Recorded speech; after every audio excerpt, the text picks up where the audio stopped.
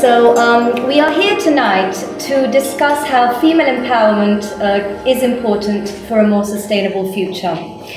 As we have seen this year, the role of women in society has been a key issue.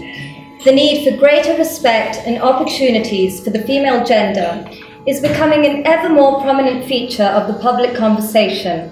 And today, I would like to discuss how women's empowerment can only benefit our planet and a sustainable future.